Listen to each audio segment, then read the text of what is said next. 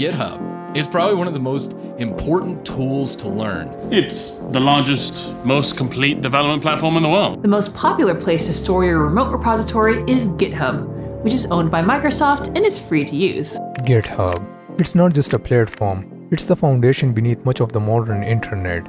From your favorite apps to the code powering hospitals, banks, and governments. With over 420 million repositories and the global network of 150 million developers, it's the world's most trusted codebase ever. But I want you to imagine something. What if GitHub disappears overnight? Billions of lines of code lost, startups gone, critical infrastructure broken, website services tools we rely on every day suddenly offline, and the internet will just go into dust. It sounds unthinkable and impossible, right? But in 2018, that scenario came dangerously close to reality.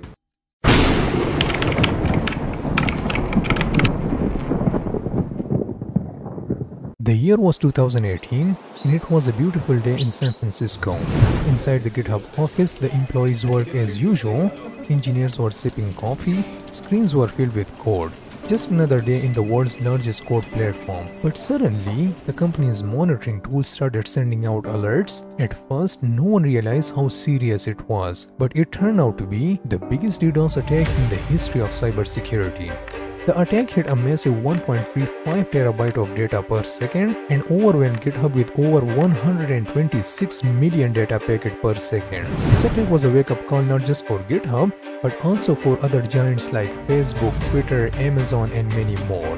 Some employees didn't even know what the hell was a DDoS attack, so they had to look it up. DDoS, also known as Distributed Denial of Service, is an attack when a lot of fake traffic is sent to a website all at once to overload it or make it completely crash. You can think of it as like flooding a store with so many fake customers that real customers can't get in. These attacks started in 1996 using some basic tricks to flood websites. Later, they used a massive networks of hack computers called botnets. Those required a lot of effort to manage and maintain.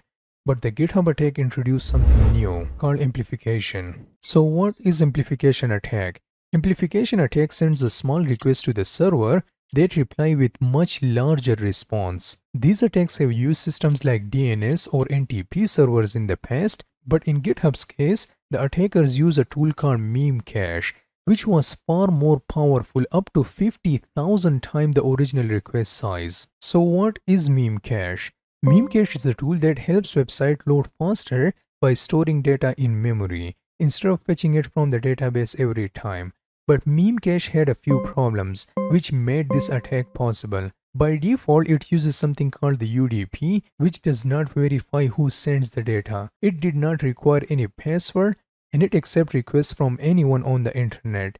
This meant that hackers could trick meme cache servers into sending massive amount of data to any target. So what the attackers did is they searched the internet for publicly exposed meme cache server, then they stored large pieces of data on those servers, and finally they sent fake requests pretending to be from GitHub. So a tiny 15-byte request could trigger a 750,000 byte reply. At that time, over 100,000 meme cache servers worldwide could be exploited like this. When the attack started, in less than 10 minutes, GitHub's monitoring tool started the alarm. GitHub's engineer, led by Sam Kotler, quickly took action and began rerouting the traffic. To fight the attack, GitHub partnered with Akamai Prolex, a company specializing in DDoS defenses. Akamai Prolexic had one of the strongest DDoS protection at that time, with over 20 terabyte per second of capacity.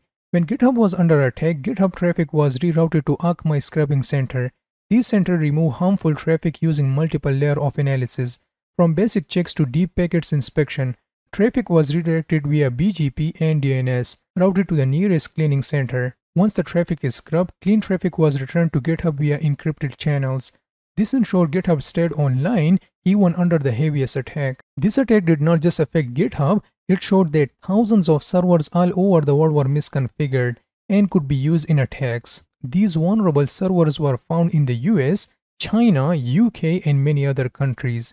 Some big hosting companies like OVH, DigitalOcean, and Linode had to fix their system quickly. Many blocked traffic going through UDP port, which was 11211. The attack also hurt companies that relied on GitHub for their daily works. Development tools, code sharing, and updates were interrupted. At the same time, cybersecurity companies saw a big increase in demand for better protection system.